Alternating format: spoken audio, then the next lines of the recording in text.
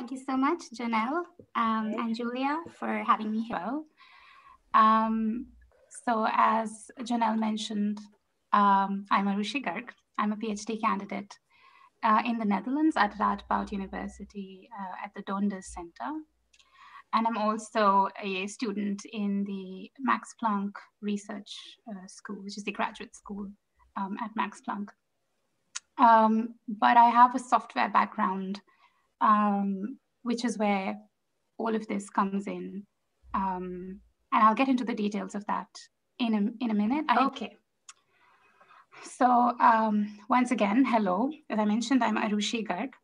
And if you would like to take this presentation, take notes within the presentation, you can actually download it from my website. A previous version of the presentation is available. And my website is mentioned on the screen that you see here, www.arushigarg.com. And if you go to resources, and I think there's something under resources called R Programming Resources, and there you can find the presentation. So you can download the presentation. In the meanwhile, while I go through the first slides where there wouldn't be much of significance except my introduction. Yeah, and if you want to reach out to me afterwards, you can reach me on my personal email shown here, or through Twitter, LinkedIn, usual channels. Okay, so first of all, I want to start out with setting some expectations. This presentation is primarily aimed at academics, students, or those who are starting out to code. If any of you has programmed before or has had a more formal way of formal introduction to programming, some kind of formal course in programming, or have indulged in industry, working in software in the industry or package development with R, it might be that many of the major points that we cover here are already known to you, and thus some parts of the presentation at least might seem redundant. So keep that in mind. The major focus here is going to be on quick simple things that we can do to drastically change the way the code looks, and to improve its use, not only for ourselves, but also for sharing with others. The primary aim is to improve the readability of the code here. And with that improved readability, all of these other things become possible. But this is not meant to teach you how to code better. Although I think that improved readability would lead you to code better.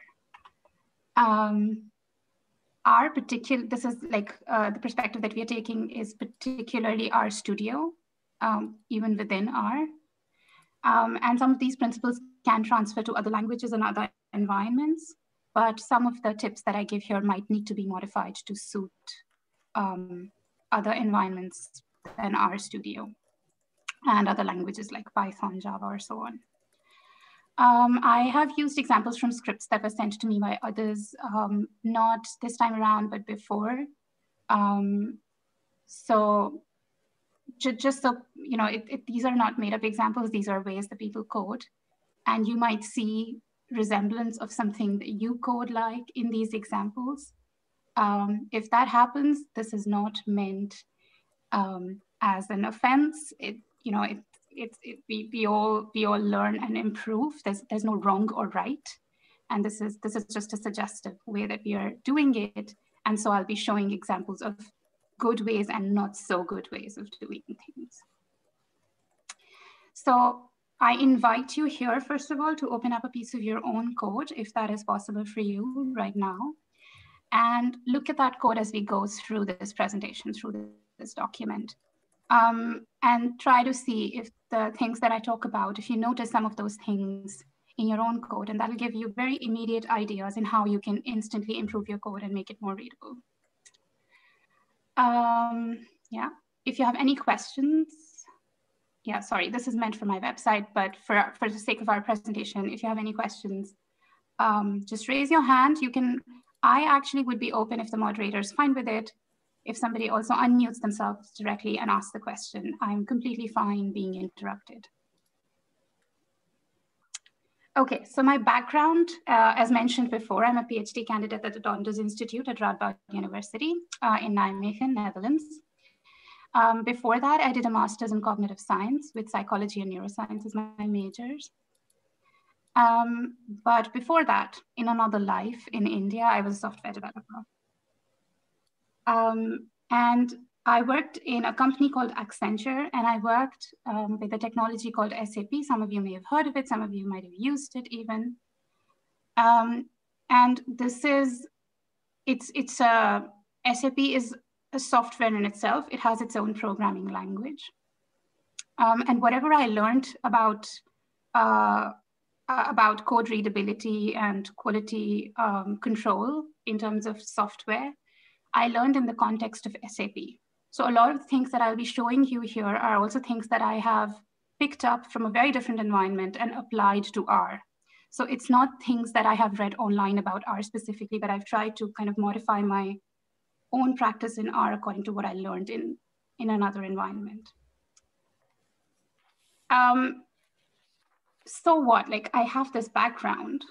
Why does this mean that I need to give this presentation? So it's because when I first entered academia and I saw how things were being coded, I was really shocked coming from industry, because Accenture was this place where we had multiple levels of reviews for like even one line of code. So we would do a self-review, then we'd have a team review, then we'd have an inter-team review, then we'd have a testing team review. There'd be multiple levels of reviews and tests for the code to make sure that it works. And at every level, like numerous bugs were found and fixed. And so I was really shocked that here, no review was going on. We were not even doing self-reviews. There were no checklists available to see if, all of the variables were assigned or reassigned correctly. And it scared me to think that science was being it was progressing through this technique, because that means that maybe some of the papers that we are putting out, the results that we see, are results of buggy codes. They might not be as reliable. And it's basically that kind of fear that made me push for more higher readability, because when you have better readability, you will spot bugs in your code more easily. You will make less mistakes in your code. And then you will feel more confident sharing your code in public. It promotes open science, the works. So it's a really sort of beneficial way of thinking about programming in the first place, and not treating it as something that you need to get done to move on to the next stage. I don't know how many of you are scientists, but I think it makes you a better, more reliable scientist to improve, if you improve your code's readability. So in the software industry, coding practices depend on the company or the standards of the particular project that you're working on. And that includes how the code is formatted, specific kinds of indentation. Different companies and different projects have different requirements with regards to even indentation, when indentation takes place, when it doesn't take place, with regards to naming conventions, modularity conventions, what gets converted into a function, what gets converted into an object, and when does that happen? In terms of version control, people are varied in their approaches. In terms of how thorough the documentation is, what kind of documentation steps are being followed, technical specifications, or functional specifications. In terms of self-reviews, self-tests, peer reviews, etc. And there's, as I mentioned, rigorous testing at different levels. However, in academia, none of these coding practices exist. There are now, I think, more and more labs that have a sort of standard operating procedure when it comes to codes, so that, to be able to share code at least within lab mates. But the number is scarily low. I actually don't know. I think I maybe know one lab here that has some practices that everybody tries to follow, and even those are not strictly enforced. However, scientists often say, well, they're doing fine without any standards, right? But are we really? As I mentioned before, like, is your code really that reliable?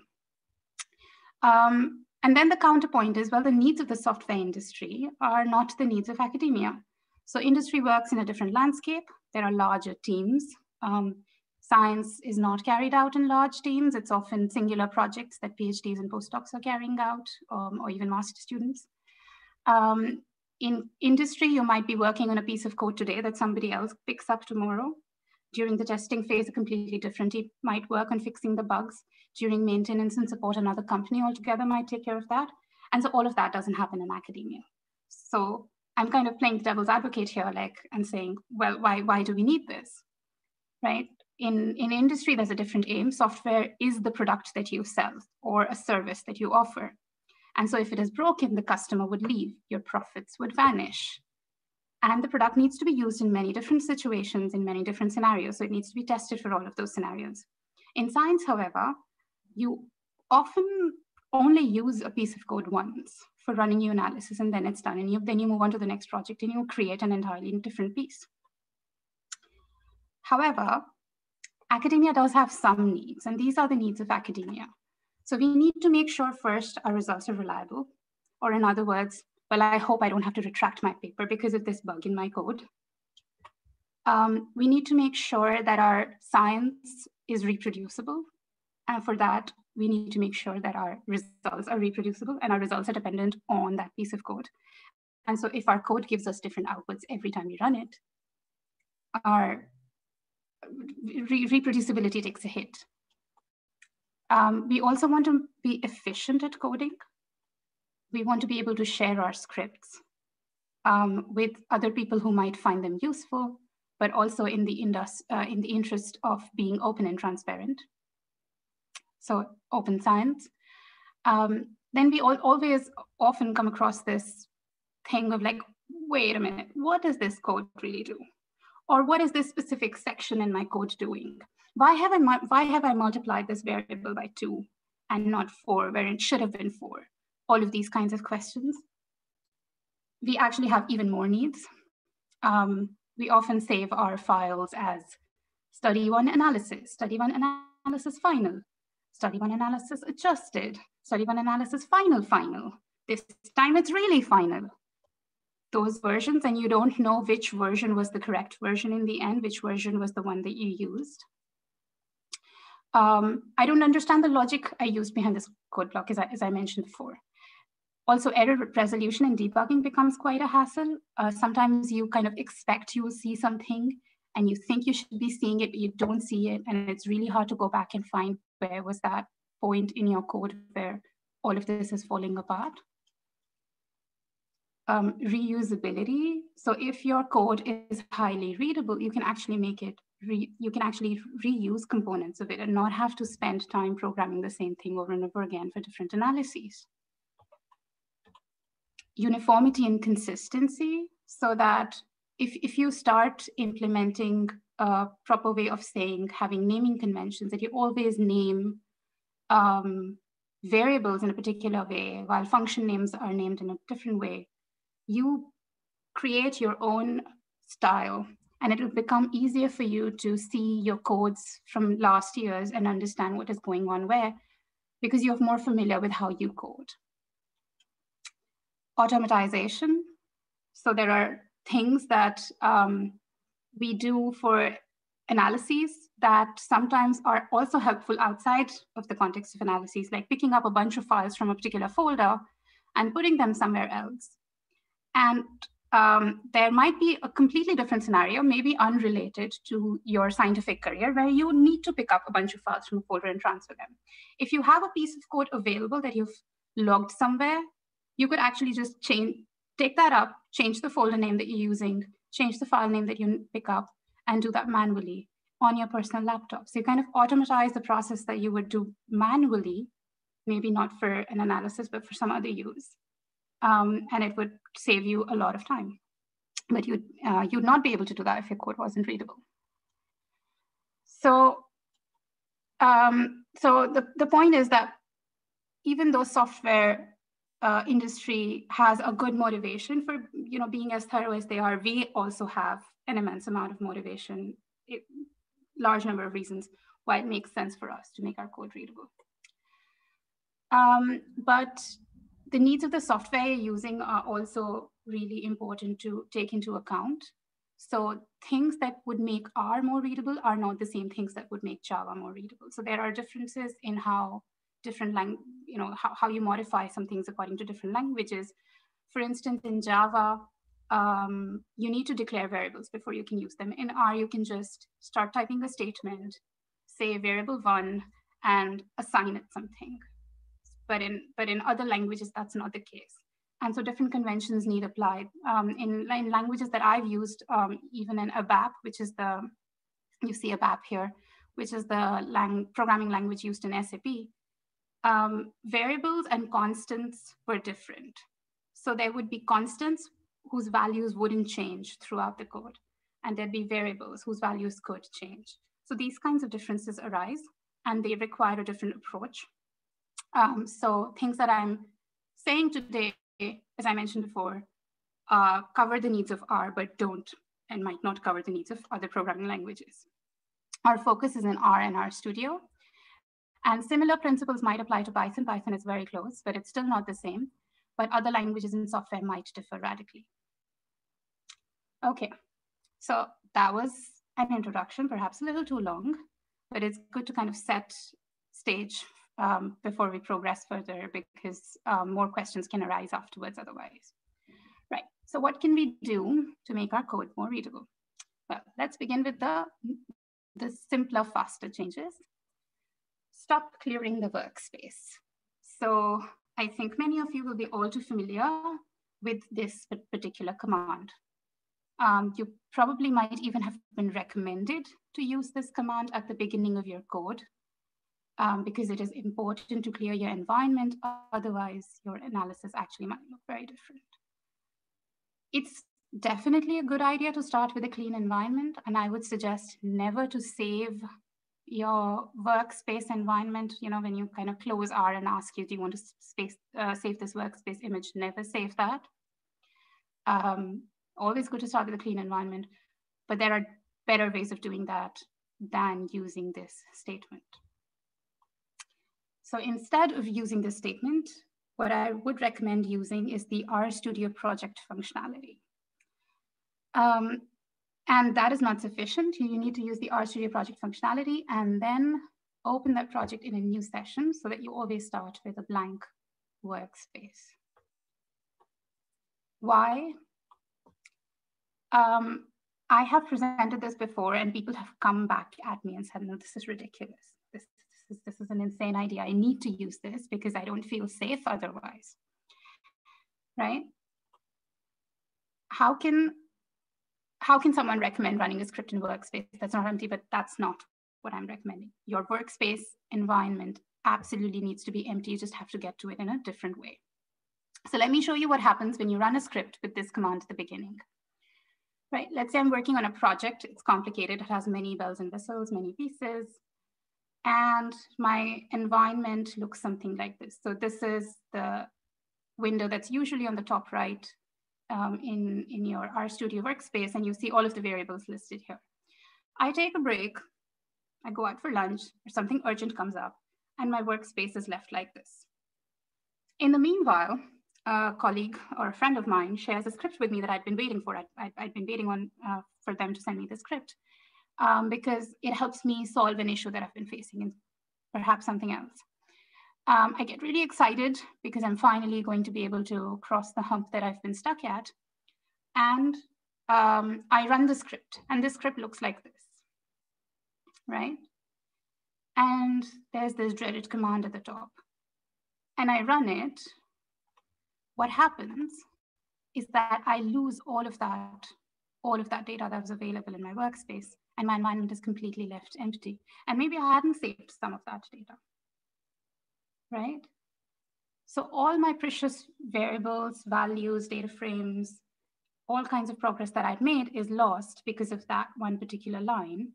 And I didn't realize that that line was in there because it might have been further down in the program after all of the library declarations, for instance.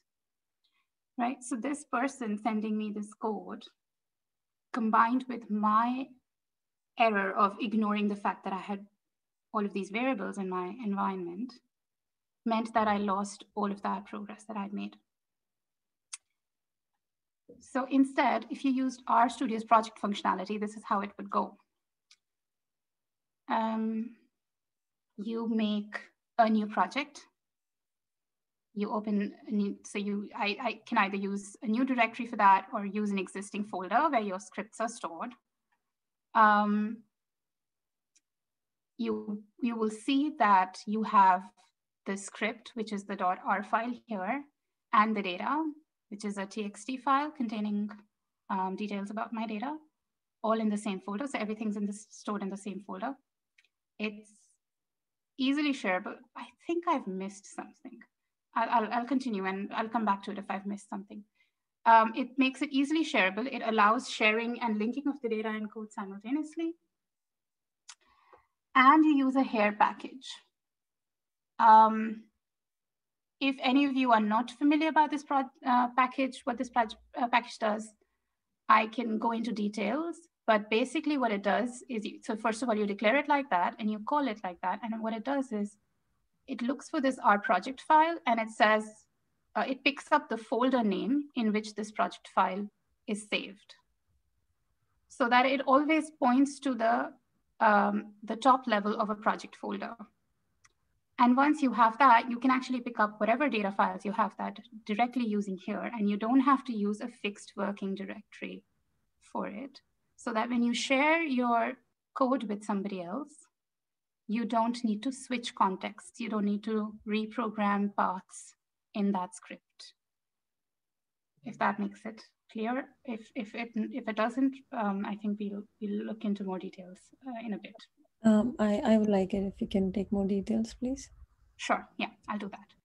So there's another thing that you can use similarly. It's called get working directory.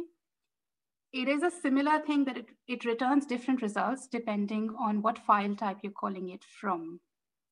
And so it's not as safe as using the here package.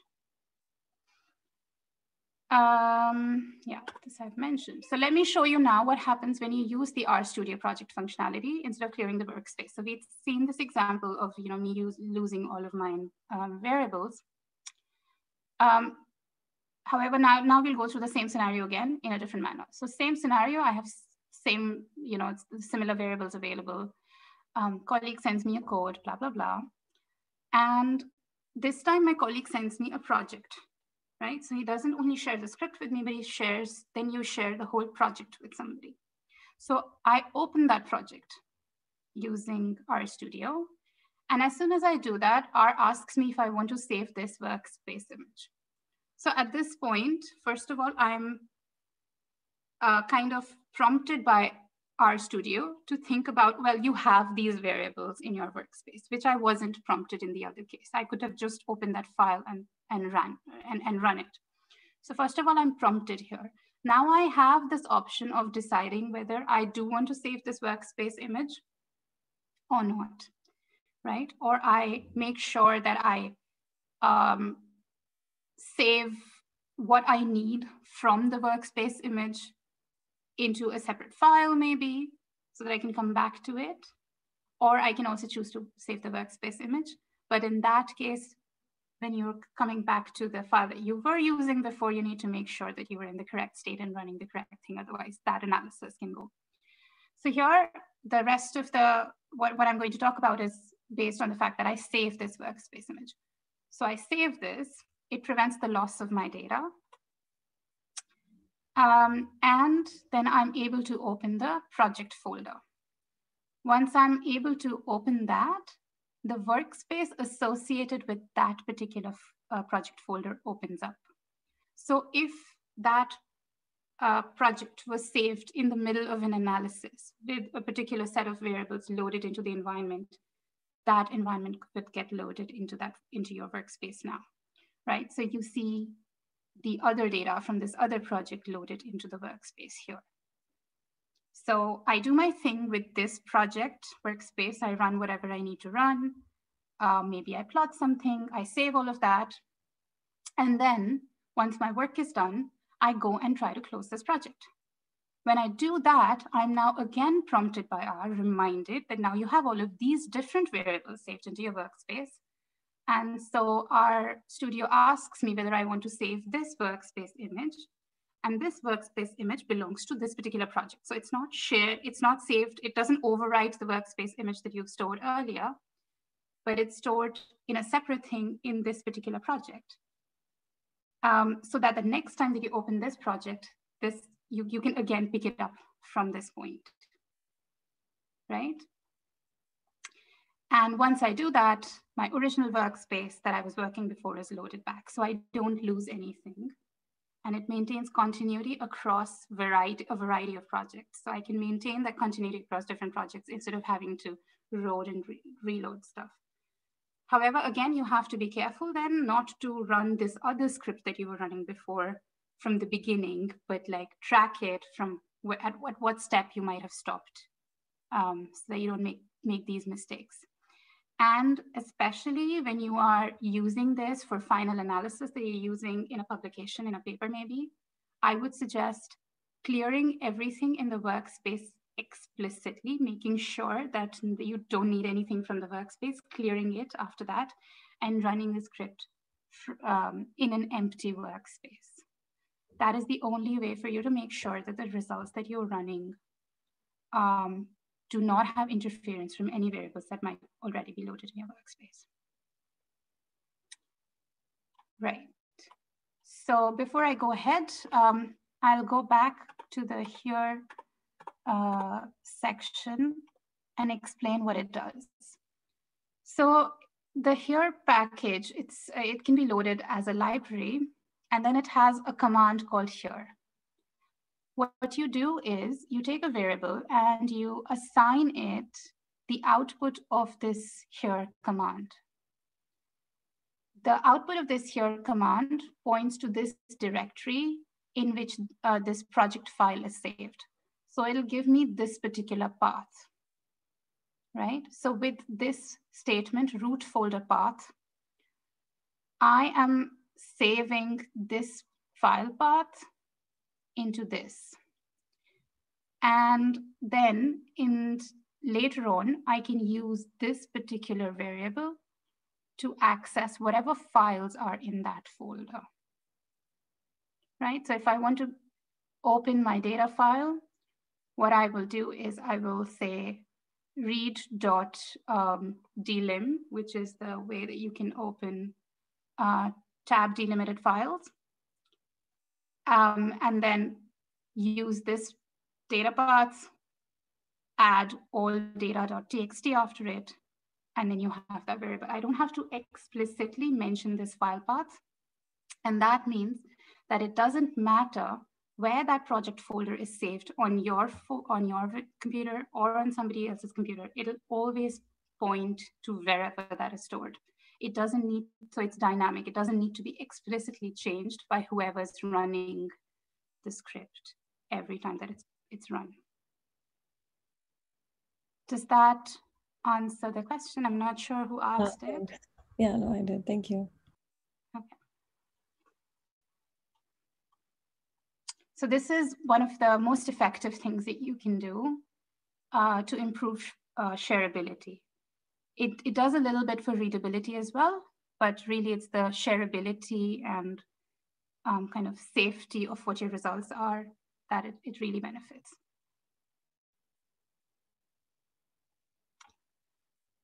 Okay, then the next thing is about code formatting and how your code looks when you read it.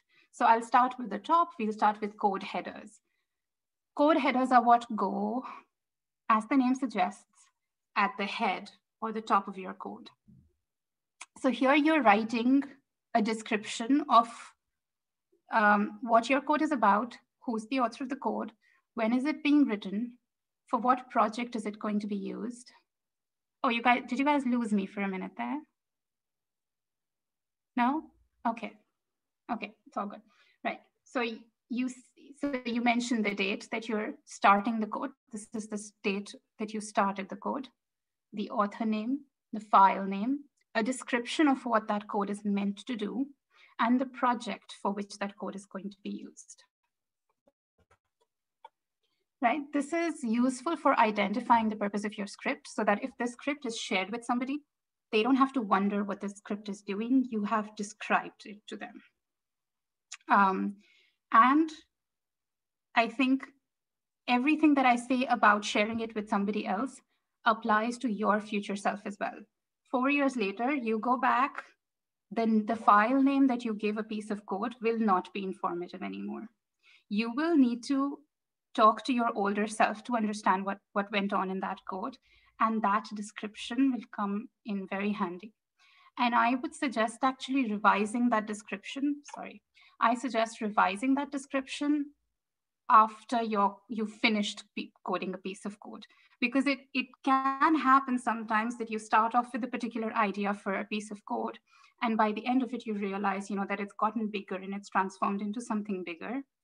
So I would suggest at the end, when you're saving the final version, that you revise this description here. There are other kinds of revisions that you will do, and we'll talk about those later.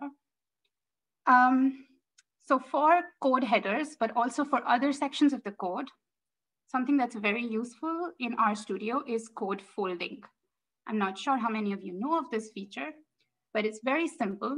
Basically, whenever you write a comment which starts with a hash, you can have 4 hashes, hyphens, or equal signs at the end. And once you do that, you get this tiny downward arrow over here.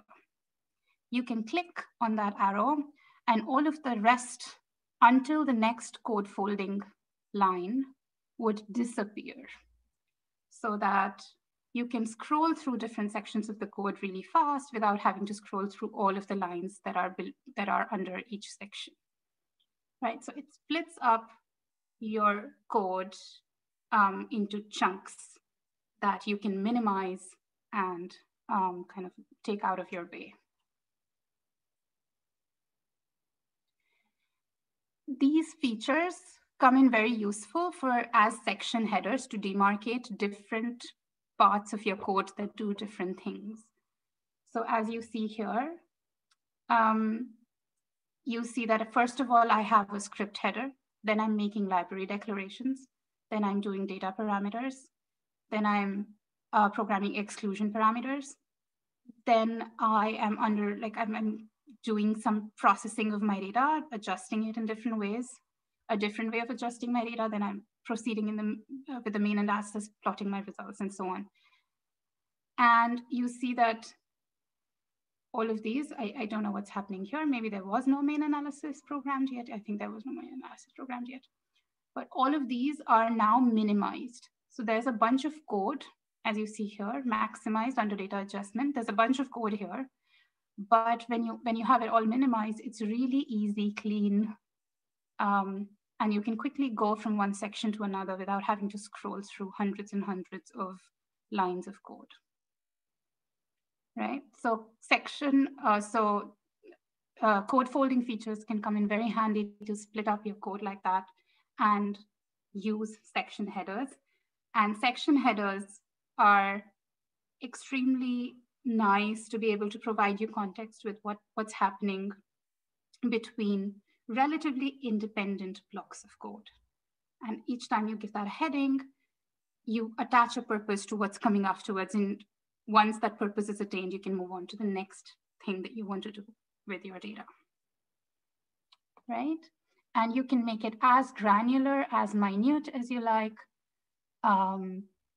or not. So the main analysis can be split up into multiple parts. Plotting can be split up into multiple parts, and so on and so on. What another beautiful feature here is, as soon as you split up something into section headers, not only can you see it aligned like that and scroll through that, but R shows it in many different ways.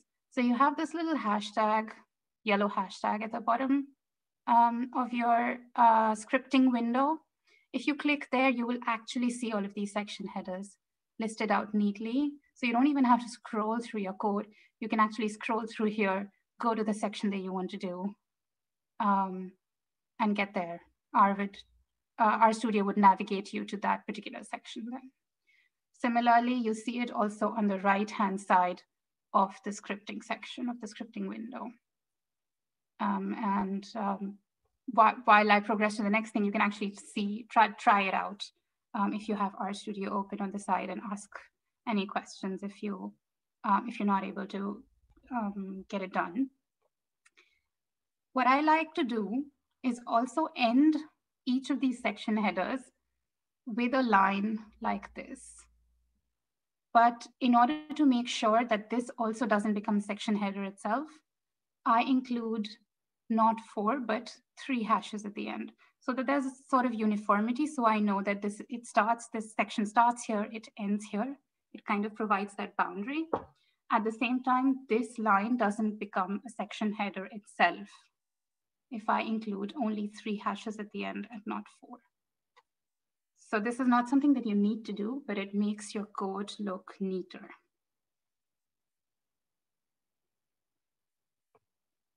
Okay, so this was purely a formatting thing. And now we'll move on to more sort of gritty areas.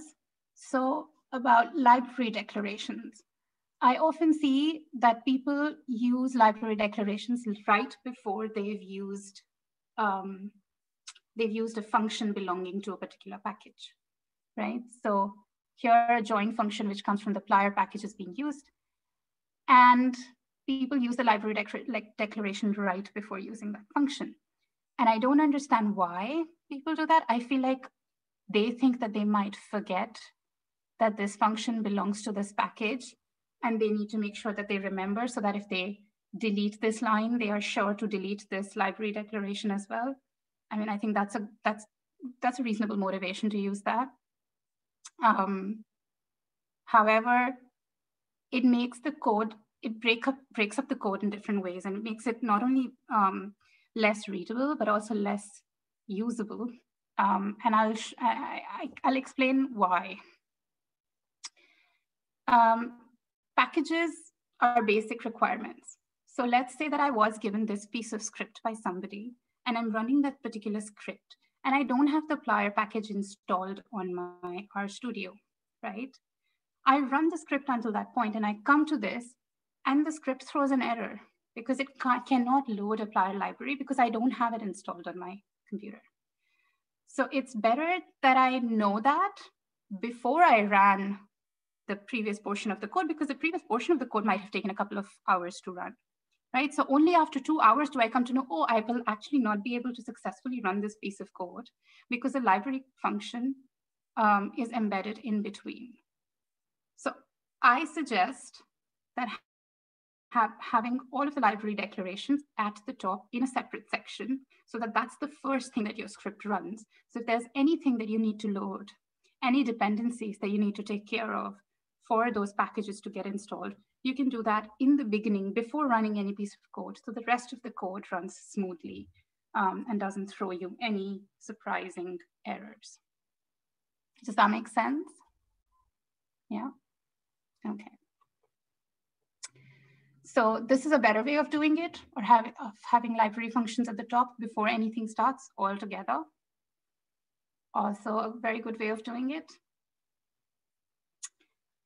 However, the best way of doing it is also embedding it within a section header,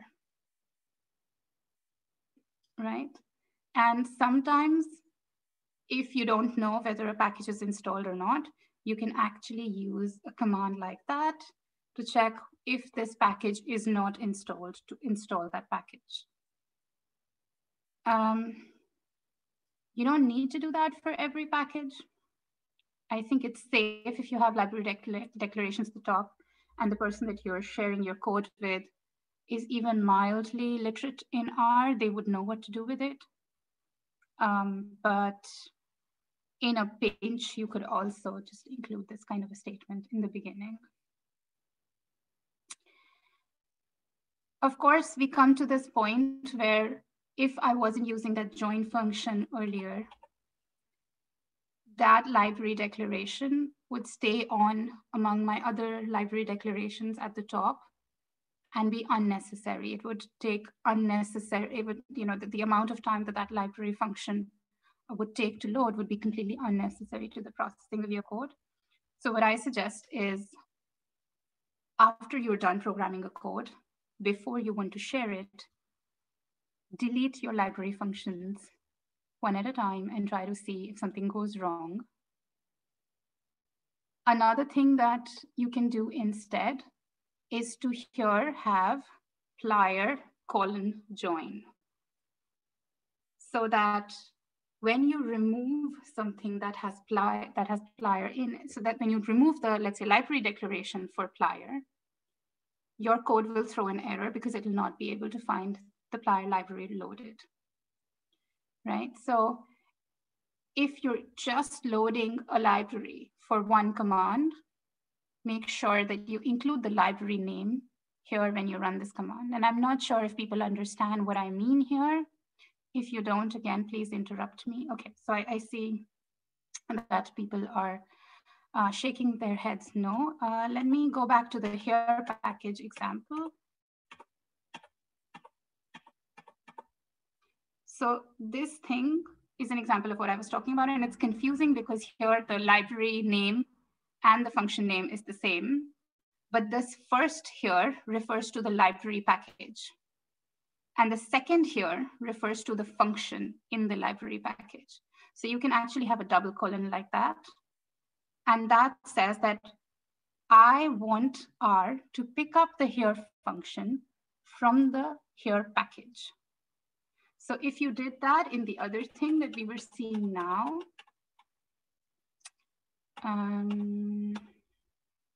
here, so I would have plier, P-L-Y-R, double colon join, so that it is a message for me that join comes from plier library function. So if I remove join, I can think about removing plier as a library declaration if it's not found anywhere else in the code.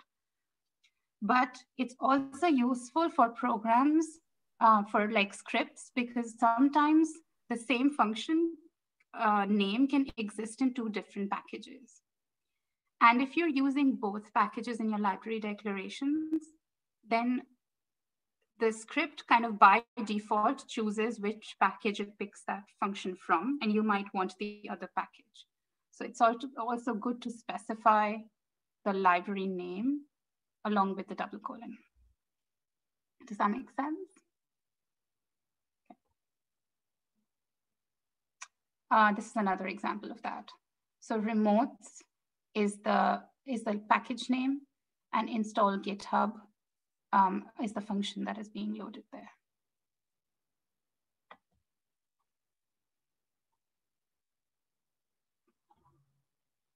Okay, so now we come to version control. This is quite a big topic. Okay, I can't have a show of hands. Maybe people can unmute themselves if they use a sort of a version control. Yes, me. Yes, I do. Yes. Okay, so what kinds of version controls do you guys use? GitHub. GitHub. Okay. Yeah. Others? Any other forms of version controls? Is Bitbucket a version control, Julia? No, it's a Git. It's a Git, okay. No. Right. Any others? No. So I am pretty sure that all of you use version control. You just don't know that you use version control. So just changing your file names and adding _final at the end is also a form of version. You're kind of demarcating yourself that this file is the next version of this previous file, right? That's a very rudimentary sort of version control. And that is a perfectly acceptable way of actually versioning your files. Git is an advanced thing to use, and it can be quite complicated and can lead to errors. And sometimes all you need is a simple changing of the file name. So it's perfectly acceptable. But you need to make sure that you're choosing the correct way for what makes sense in your particular situation. And that's why we need to have this coming up section. So version control is critical in industry. It's like absolutely necessary. and almost nobody practices it in a formal way in academia, right? Unless somebody develops a software that is being deployed outside their group, making packages for R, people do not use version control. However, it can be very useful for the development of your analysis, because often you analyze something and you get unexpected results. And then you want to do a follow-up analysis. You keep adding to your code, right? And then you meet with your supervisors and they come up with this other idea, and then you do another analysis, or then you do the same analysis in a different way, or you plot results in multiple different ways. And so your code kind of goes through multiple changes from first theorizing your study to publishing it. And so it's very useful to have a formal way that you use version control that is consistent throughout the length of your project, right? It is really fancy to use Git, but if you forget to commit every time you make a new version of your code, it's completely useless, right? And then it might just be better to have to change the name of your file. So all of these things are really important. And so you need to understand the pitfalls associated with each, the advantages and disadvantages, and make the best choice for yourself.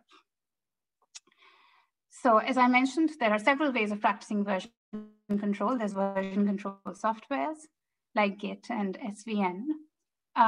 You can use separate file names, but also you can actually make changes within a particular script. You don't even need to change file names. You can actually make changes within a particular script, keep saving it to the same file name to do version control. And believe it or not, the third way is the way that we used to do version control when I worked in Accenture as a software developer. So we didn't have a version control software that our team used. We actually used within code change logs. And I'll show you what that means in a bit. So first of all, using version control software like Git or SVN, it's a fairly common way these days, and it's creeping into academia also. Everybody seems to have a GitLab or a GitHub account. In my own university, our university has a tie-up with GitLab, and through our university accounts, we can use it. And I prefer GitLab to GitHub because you can have private repositories without paying, which is not the case in GitHub. In GitHub, if you pay, you can get a private repository, otherwise your repository is public. So I prefer GitLab for that reason. However, this is an example of a GitHub repository by someone I know.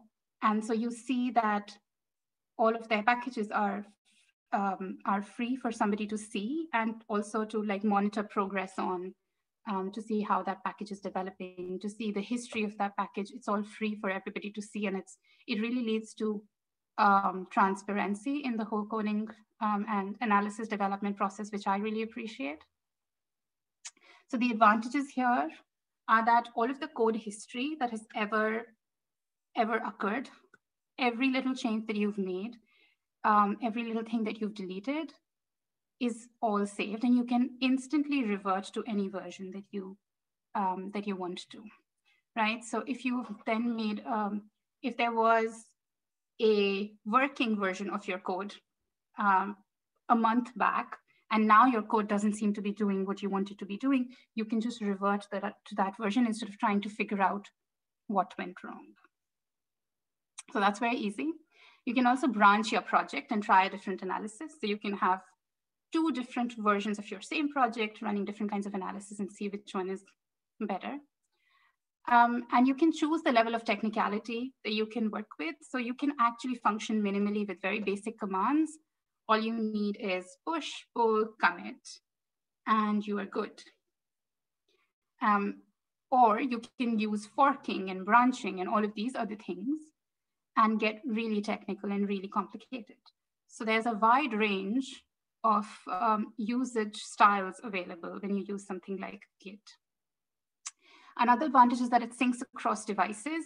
So you can do stuff on your personal computer and it'll still load whatever latest changes you made on your personal computer at your work computer. And this also makes it great for collaboration because the changes can be shared with a team member instantly, right? You can instantly reflect whatever changes you're making just by running in our Git commit. So it's very fast that way. The disadvantages, however, is that it requires some bit of initial investment of time and effort that goes into understanding it and setting it up, and also in getting into the practice of remembering to push and commit your changes, which I must admit, I keep forgetting. So I'm not very good at this. It is also useless, all of these commits, unless you have a good informative change message. And this cannot be emphasized enough. Because if you say changes made to the analysis, and you say that for every time you change your analysis, you are not really sure which version you want to revert to when you want to revert to a particular version, right? So having all of that code history means nothing if then you are still sitting there and trying to compare different versions of your code and seeing, oh, which line was different. Then you might have as well saved it in different files saying final, final, final. So the informative change messages, commit messages are really what makes it useful. Another disadvantage is that it's an ever expanding repository. It doesn't matter whether you delete something. A version of that is being shared, is being saved to your repository.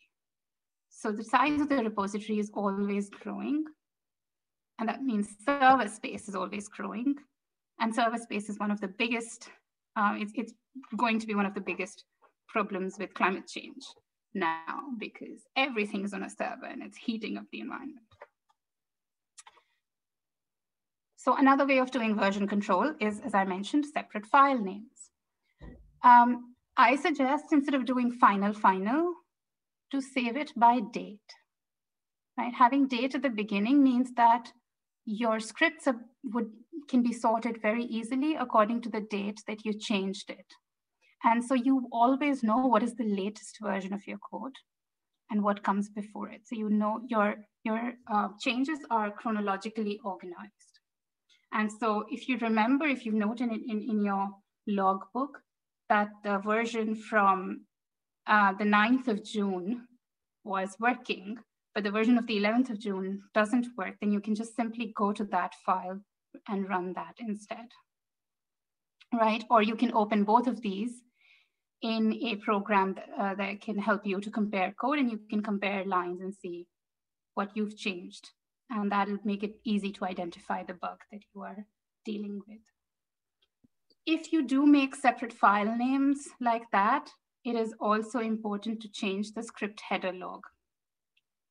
And we'll come to the change log in the next thing, but separate file names are more useful if you also have a change log embedded in your code. So it can be used in combination with the next way of version control that I'm talking about.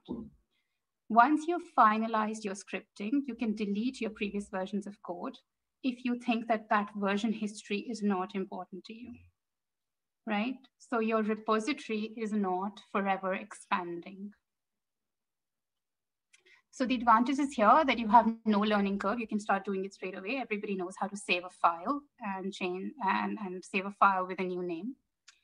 You maintain a history of previous changes if you keep the previous files from previous dates.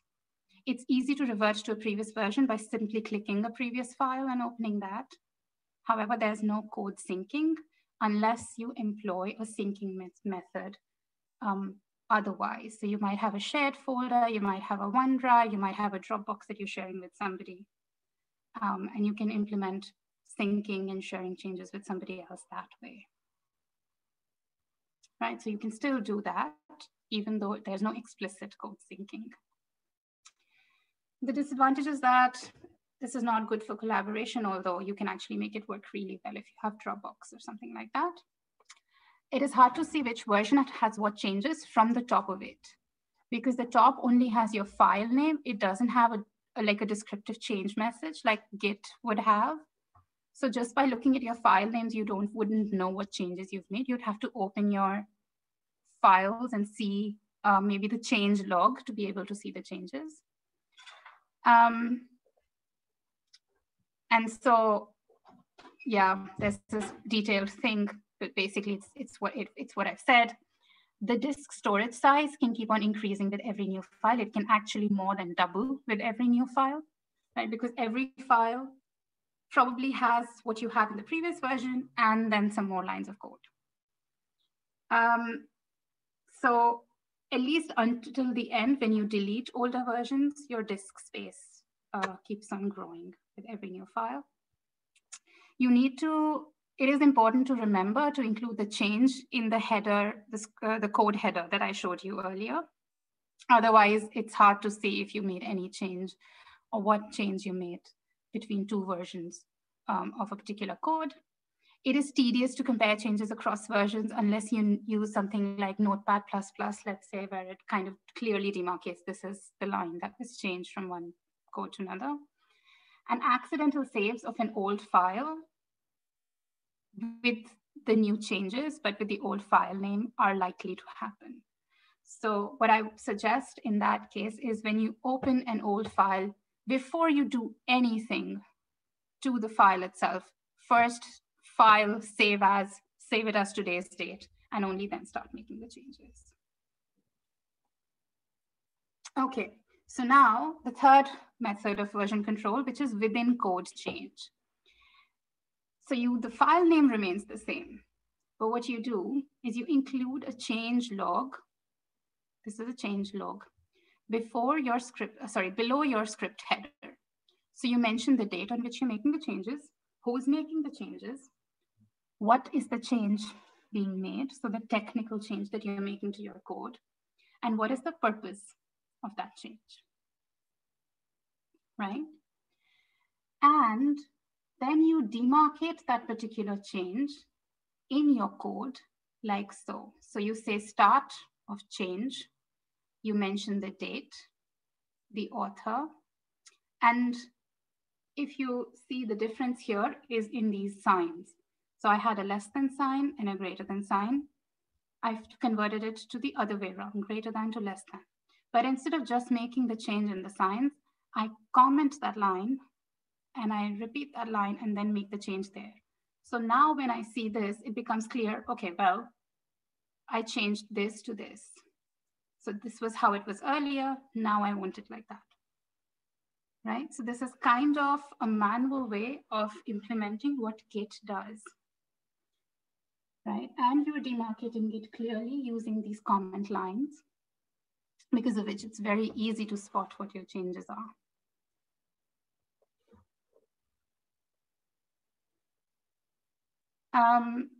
If it so happens that you make two different changes on the same day with a different purpose, you can actually have an additional thing here, call it change number.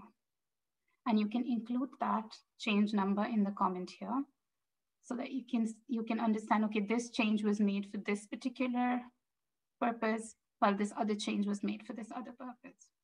So it makes it very easy to track. Here, you don't even need to change the file names, but you can also use this technique in combination with using different file names for every change. The advantage of using it in combination with using different file names is that it makes it easier for you to go back to a previous version. You don't have to then go through deleting all of this again, or reverting it, right? Uncommenting it, deleting this, removing all this. That becomes easier if you use it in combination with different file names. So the advantages here are that there's no initial investment of time and effort needed to set up this method. There are no multiple files needed, doesn't require anything outside of your code to maintain the versions. There are no conflicts with other files. You see all of the changes and versions in the same file, and you see why those changes were done. So the change messages, the informative change messages are also included. It is easy to see what changes happened when. And commented out pieces of old code can be deleted once the code is finalized. So once you know that I'm not going to make any more changes to the script, and I also don't care about what change I made when and why, I can actually go back, delete this, delete the change log, remove that change log. So the file size also then considerably reduces, and then it also makes the code neater, cleaner, more readable. The disadvantages is that this is not an elegant solution. It's quite obsolete. And people with more software experience can resist changelogs, although I think it's really great because it requires no dependence on technology. You can do it yourself. It is difficult to share changes to your code with other people, but that can be solved with cloud, or universities have their own servers. So if you're using kind of shared folders with, part of your team, that's easy. And it falls midway between the other two options, Git or different file names, for ease in collaboration and understanding of what's going on when. Okay, so now that we've talked so much about change logs and informative change messages, it's a good point of time to come to commenting.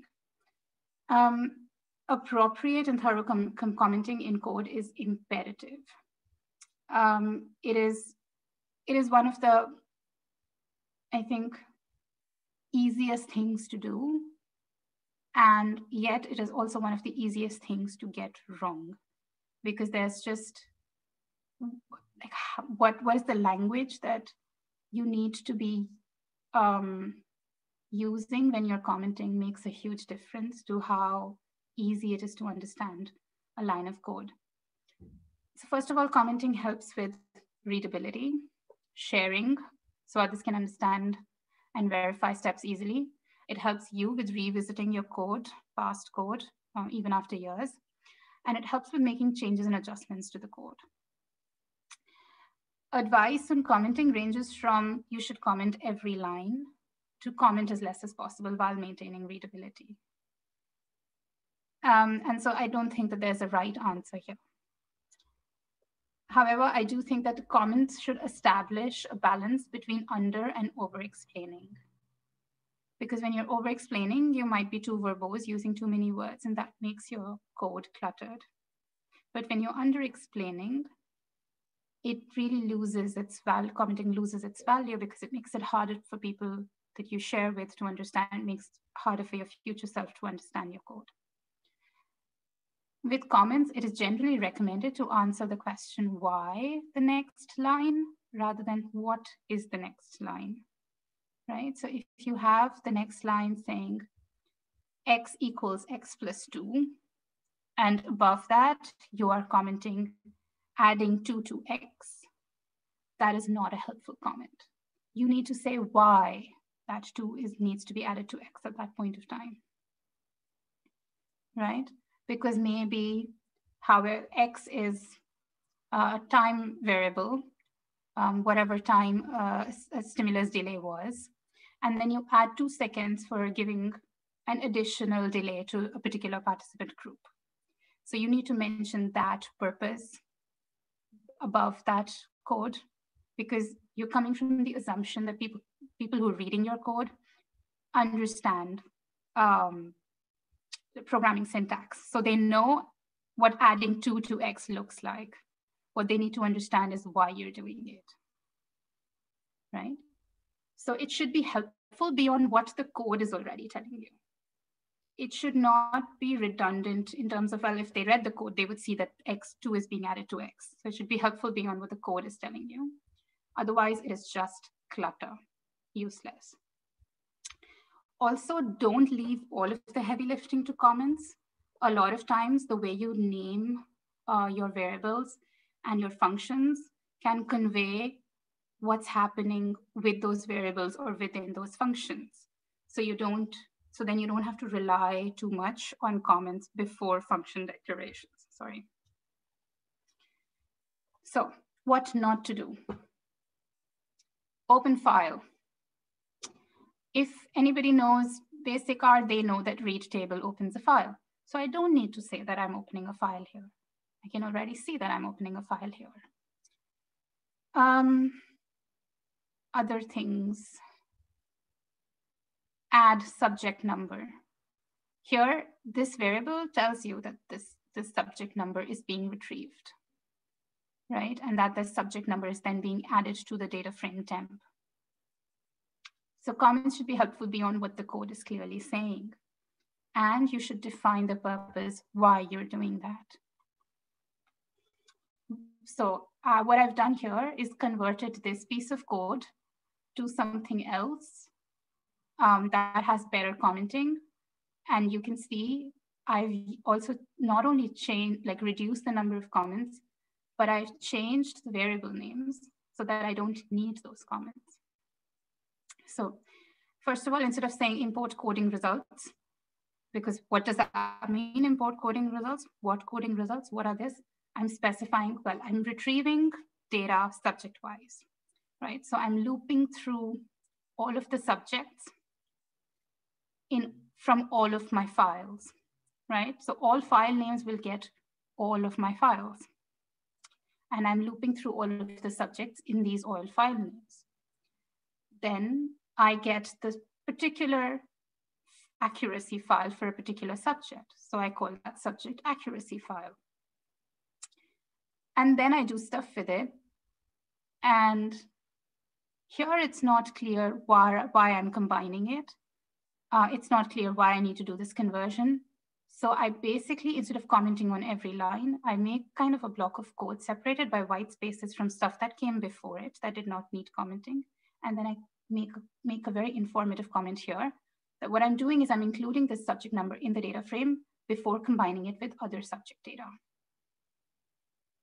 Right, so I detail out the process rather than say on every line that I'm opening this file and I'm combining with other files. I'm saying this needs to be done before that.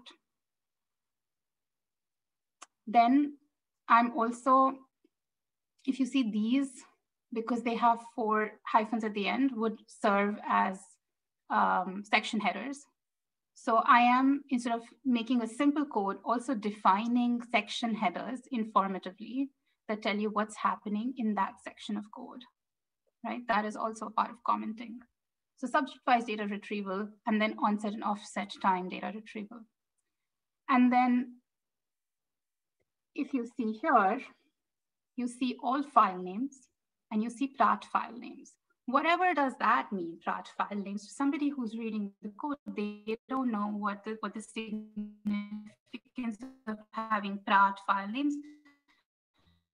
I don't know if any of you are linguists, prating files.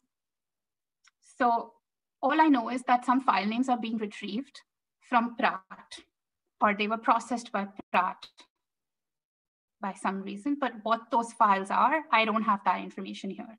So when I change that variable name to onset offset file names, I know that those files give me details about the onset and offset of particular sounds. And if you are a linguist, you wouldn't understand what onset and offset is, right? So you don't need any more information there. And then again, all of this subject onset offset data, I know that in this file, instead of calling it temp, because, well, do we know what temp is? It just means that right? But here, when I call it subject onset offset data, I know what information exactly is going into that variable, and I don't need to specify it above, right? So I actually have more information than I had with this extremely specific comment by not having a comment and having proper variable names.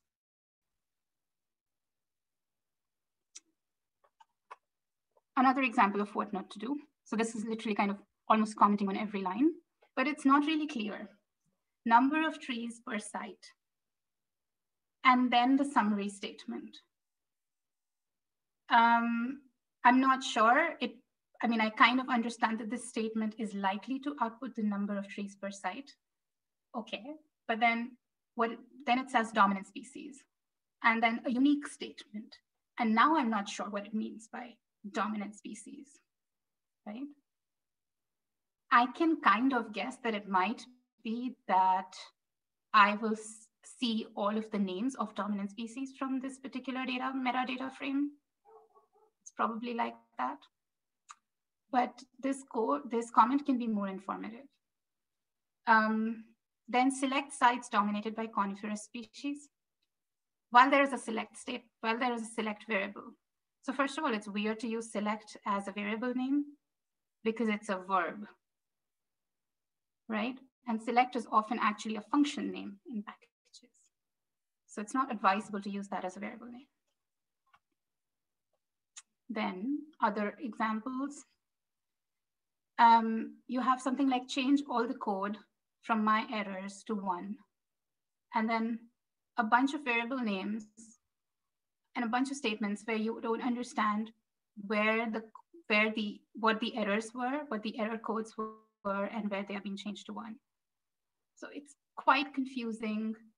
And if you spend some time on it, I'm sure that you can understand it. But that's the problem, that you will need to spend some time on it. And it doesn't immediately show you, well, this is happening, this is what's happening after this. These are some examples of good commenting practices from the internet. Now, these are not examples from R, so the syntax can look confusing.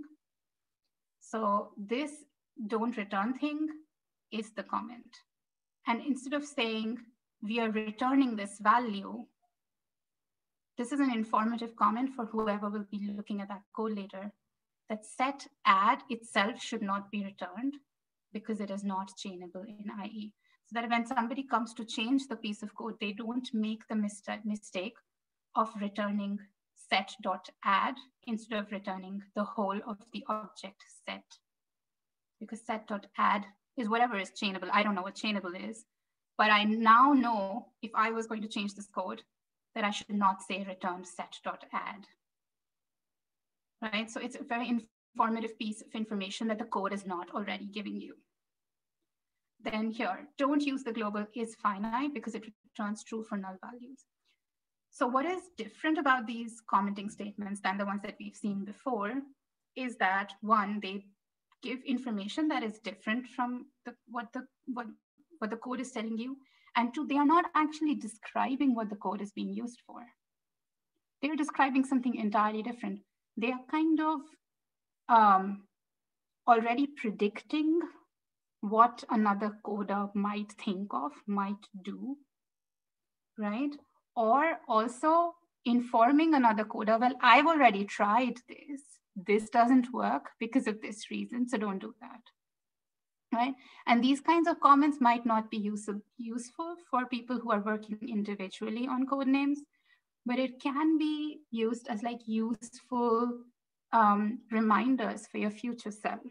Well, I had to multiply it by 2 here for this particular reason, right? So don't think of removing that 2 because of this reason. So it's kind of this kind of communication that you can have for your future self. Then I've been talking a lot about how to name variables. So we come to naming conventions. Things to avoid here is having inconsistency in how you name variables and functions within a piece of code and across different pieces of code. Names that do not reveal the exact purpose of that variable, function, or file are useless. And you should not use cryptic abbreviations as names because those abbreviations might be things that you have come up in the moment, but your future self or somebody else might not be able to understand what that means. Right, so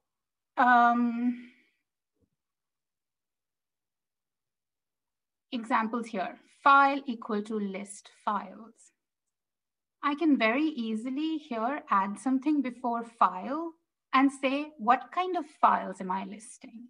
What kind of data that is, instead of just saying something generic as file. Calling something generic as meta. Right? What meta? Okay, this must be metadata. But what kind of metadata is it? What does it refer to? If I already make that variable name informative, I actually wouldn't need comments here. Then this is a slightly better way of naming. Like all file names, at least, is more informative than just file names. We know that here we are pulling up all of the files in a particular directory. But then subject number is really good, but then temp is not good, or file name is not good. or Pratt data is not good. And then there's temp again with a different thing loaded into it this time. So all of this is not really useful. Single letter file names. Single letter variable names. Really bad, because with A or D or B, you don't really understand. So unless that single letter means something by itself, like G is acceleration due to gravity. And then if you're using your code for something related to gravity and you have G as a variable name, that's fine, right? But those are very specific things. And those would likely be a constant that you would actually not be processing anyway. So I would actually completely say never use single letter file names, right? Or P for P value. Instead of saying P, call it P value.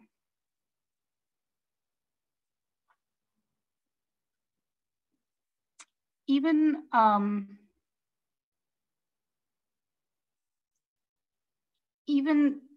these file names, which are not single letter, but that have some kind of an abbreviation going on, VG, NWR, I would discourage that unless it's an abbreviation that's common.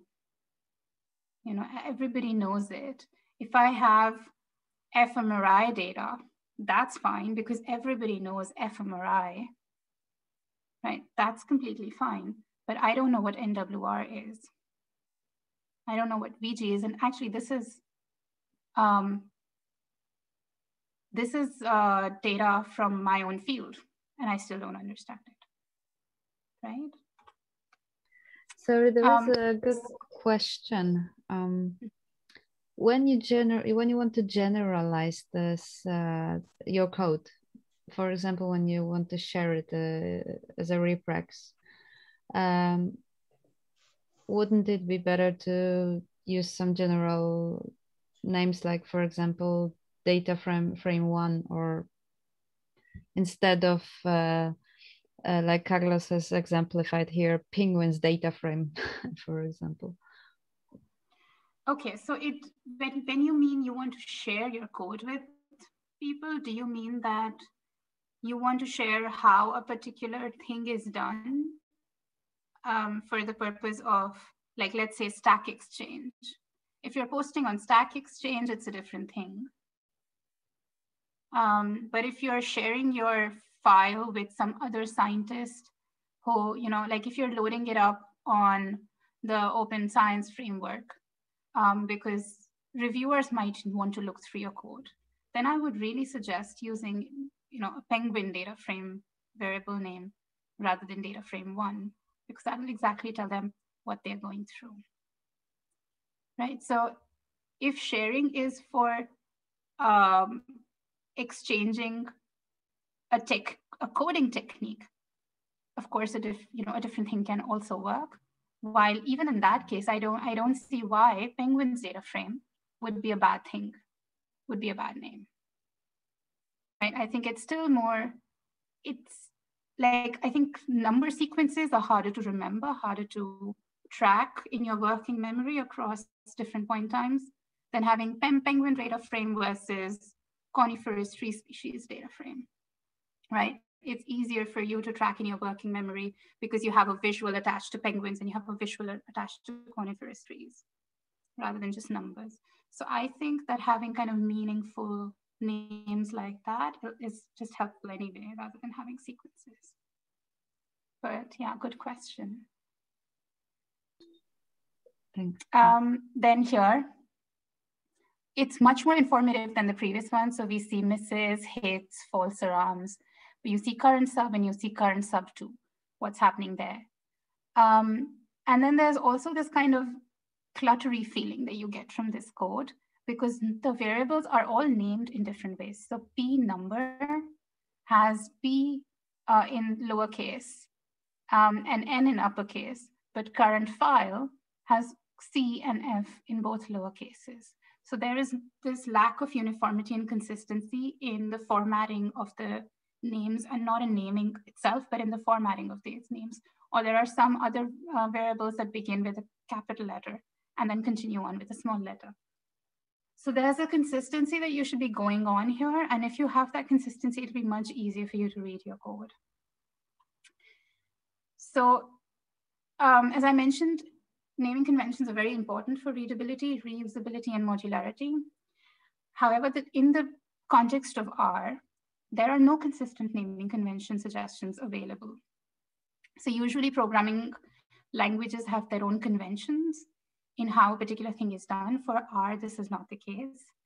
And there is a very good paper by Rasmus Bath on this particular topic, where he summarizes the different kinds of naming conventions that are suggested by Google for R, by people developing the core R as well as R packages, and how even in the core R, there are different naming conventions across different packages. There are also varied styles across companies. And all of these advice are actually in contradiction with each other. So Google's advice radically differs from advice given by those designing internal packages for R, right? So there's a lot of variability. And so I think it's important for us as individuals or maybe as labs to define what our naming conventions are going to be and use those consistently across, not only within a code, but across different pieces of code. So naming conventions can be decided according to what case you're going to use. So either you can have all lowercase, everything's in lowercase, or you have lower camel case. So this is called camel case because there's a hump every now and then with a capital letter. So it's lower camel cases. The first word starts with a lower case, but every subsequent word starts with a capital letter. Or there's upper camel case where all of the words start with a capital letter. You can have separator based distinctions. So you can always have a period separating different words. So here, different words are determined by the capitalization. Here, different words are being determined by the period that's separating them or the underscore that's separating them. Variables, like always try to make your variables be nouns. It's not difficult. Subject number, mean RT plot, all data file path, instead of having something like select, which is a verb. Why? Because functions should be verbs. Because functions perform an action while variables are storing some content. So they are nouns. There's the name of the content that is being stored, while functions should be named after the verbs, the actions that those functions perform, right? So retrieve data and not data retriever. Data retriever would be the noun there. Calculate Fourier transform and not Fourier transform calculator. Names should also be self-explanatory. You shouldn't have to comment above a variable to say what that variable stands for. You can do that if you want to explain the purpose of whatever value that variable has to the rest of your code. That's fine, that's acceptable, but not directly to explain the variable name itself.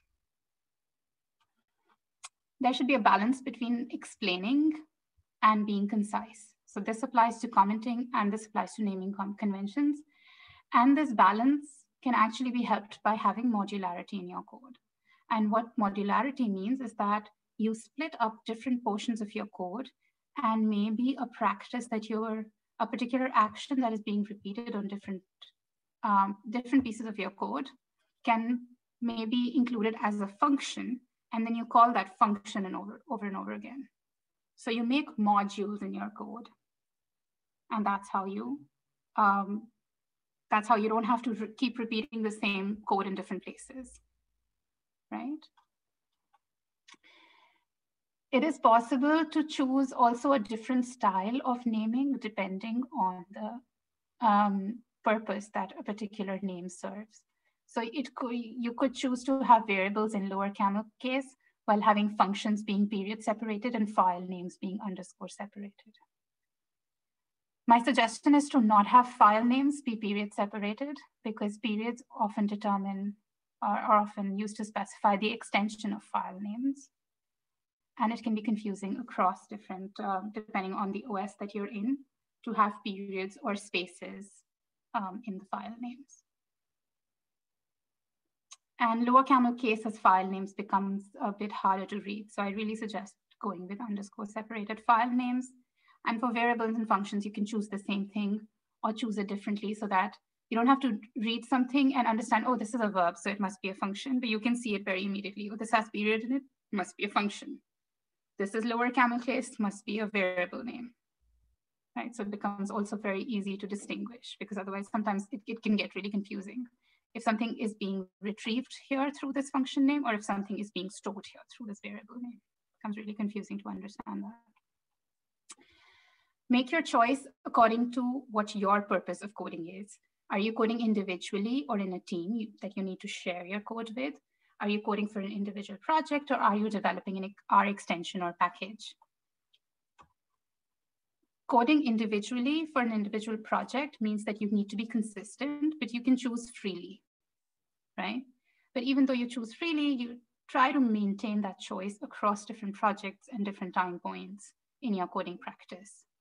If you're coding individually for a package or extension, your choice should be driven by the conventions in existing packages in that particular field, so that whatever piece of code you're reading reads uniformly to somebody else who also designs packages in that field. And the paper that I mentioned earlier is a good source for this. He does this analysis where he tries to see the different naming conventions used, and then he recommends to choose the most common naming convention used. But his paper is from 2012, and it's 9 years later, and things might have changed in the meanwhile. So you can conduct your own analysis like that, like he does in the paper.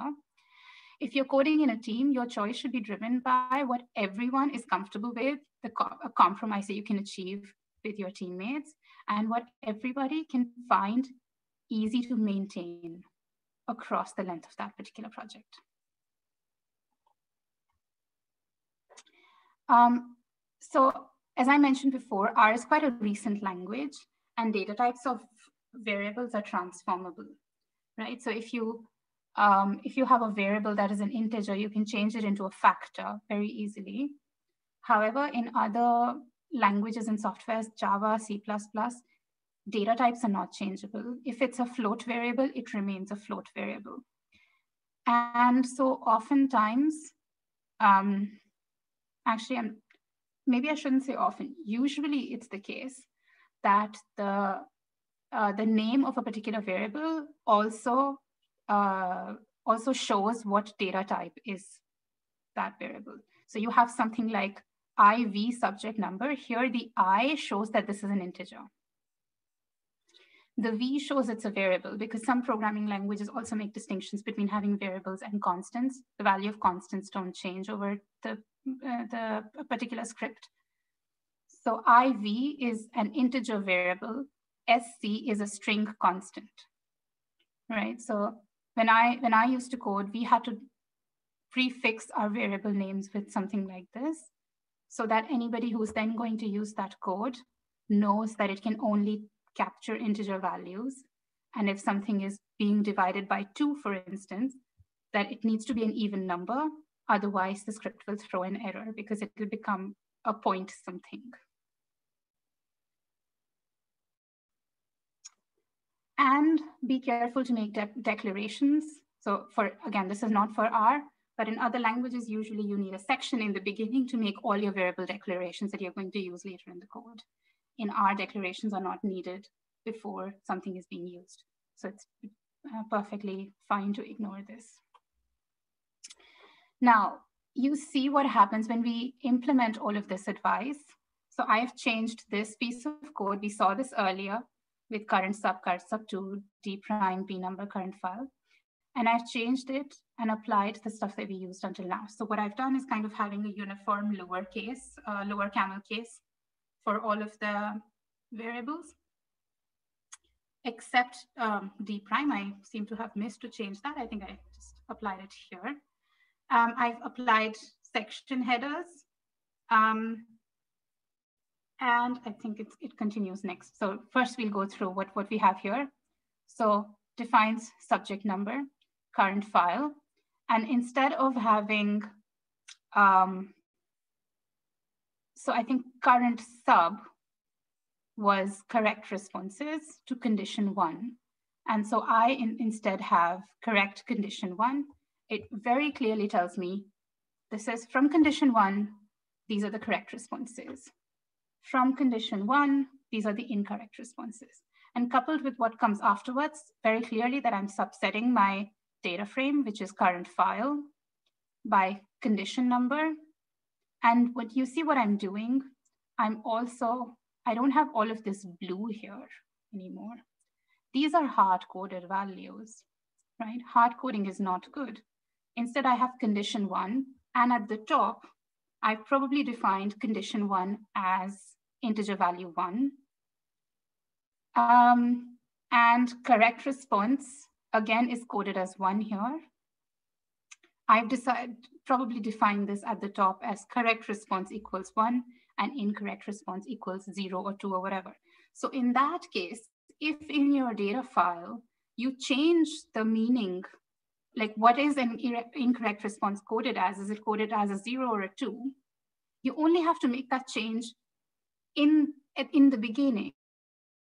You don't have to trace your file looking for like, where else do I have to make this change to make sure that my code runs properly? You only have to change it in one place because you've not hard coded these numbers. You've declared them as constants in the beginning of your file. And these I call parameters. So apart from your library declarations, you have parameter declarations. And these parameters are not going to change through the length of your code. And you use these parameters.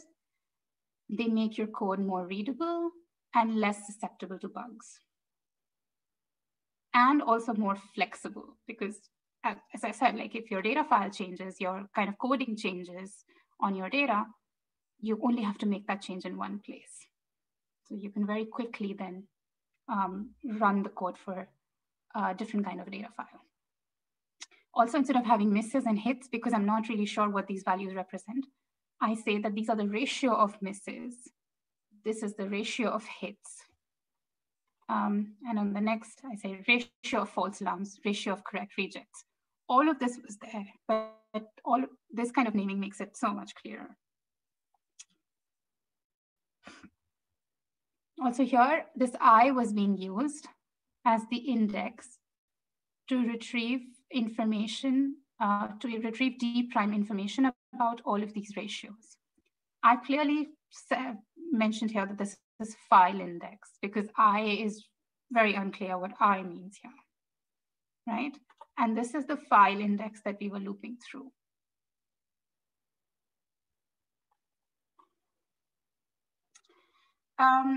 When it comes to file naming conventions, as I mentioned before, avoid special characters or spaces in file names. Stick to letters, numbers, and underscores. So this is a good example. These are bad examples. Try to have full words. And this example comes from a style guide by the Tidyverse package. So I think this is also a good resource to understand more of these kinds of recommendations of what is, what can make your code more readable. Then I've talked about hard coding. So avoid hard coding instead of having these kinds of things, numbers directly coded in your code. Have a parameter section on the top. So here I have c.correct response coded as 1, c.incorrect response coded as 2. And this means that I can just directly change it to 0 and use it on a different data file. And I would still be okay. I would not have to spend effort in changing many different sections of my code or even trying to find where I should make that change. So if you see what I've done here is I've used two different kinds of conventions. So I've used, this is the lower camel case and this is the period separated. And what you can do is use these different conventions for different things. So if you're going to have parameters that you don't want should change throughout your file, you can have period separated ones. And then you know that you shouldn't make any adjustments to those parameters. They are never going to be assigned anything because they've been assigned something at the beginning of the file. I've shown you all of these examples. shown that. Right. Another thing that I've done that has made this code more readable is to break it up with white space.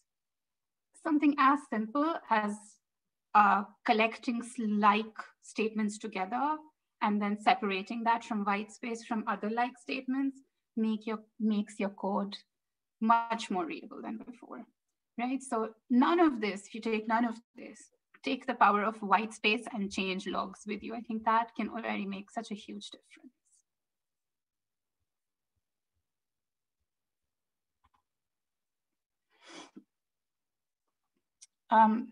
So white spaces can be used by, as I said, grouping stuff that does the same thing together, having a separate comment on it, and then using white space to separate the next thing that is very different from the group of statements that you had before. And finally, we come to modularity. I'm not going to go into too much detail here, but in very simple terms, modularity can be increased by having your own user-defined functions. So if there are things that you do again and again in the same piece of code, or if there are things that you do throughout your career in different projects, you always have to pick up files from somewhere and collate them into a larger file, right? You can create dedicated functions for them, store them so that you can very easily just copy paste that function somewhere and reuse that in your new code. So user-defined functions can be immensely helpful with readability because they allow you to break code chunks that do different things, right? And they allow you kind of a curtain behind which that code can hide so that it doesn't clutter up your more immediate purpose. It turns code into functions rather than sections that you use with code folding. And it provides you with informative names that can make whatever comes behind it easy to understand without the need of including explicit commenting. So that explicit commenting can stay within that function code and doesn't clutter up your main analysis section, right? And I think this is the end. Oh no, yes, yeah. So it results in simplification, reusability. It makes it much easier to debug. Oh yeah, I've actually shown examples here of having user-defined functions so that you have these kind of user-defined functions in one file instead of having it in the file where you are doing all of your main things. And then you use a source function to source that file into your current file, right? So it would effectively be such that these functions are actually declared in your current file, but it doesn't clutter up your current file in the same way.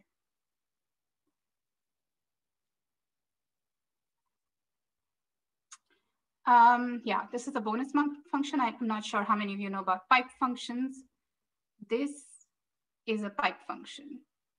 And it's a sort of a new way of coding in R, relatively new, as opposed to base R, where you assign everything over and over again. So if I had, if I wanted to do something on the iris data frame, if I wanted to subset, I would maybe say iris length greater than 5, and then assign that this subset.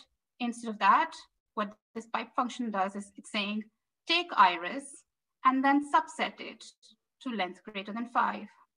And then the result of that, aggregate it across species by the mean function, right? So it serves this and then function, but it reduces the number of lines that you're coding and it improves readability. But I'll not go into details here because this can take another 2 hours going into pipe functions. But I would suggest looking into that, and there is a tutorial available on the Data Camp website that you can use for that.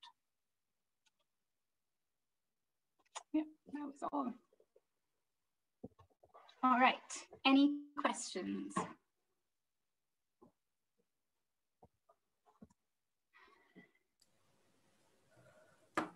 Lovely. Yeah. Thank you very much. Very, very inspiring, and a lot of things to think about now. Yeah, thank you. Yeah, I know, my script is my script, but I'm thinking continually of what I can do to, have it be open so that I can share it with a colleague if he or she wants to use part of it, or just not to have the next person repeat this process. Right, yeah. Yeah. And also I would recommend, like, if you are going to start using these tips, to not have to wait until the end of your project when you have to share it with somebody to make all of these changes, but incorporate these tips right from the beginning in your workflow itself. So you don't have to spend that effort afterwards in going through that and correcting. And because it might happen that then you've already written your paper and you're uploading your code and you're making all of these changes, and then discover, oh, this bug, because now your code is more readable, right? So if you already incorporate it into your process, you will make those discoveries much earlier on and save yourselves a lot of time and anxiety.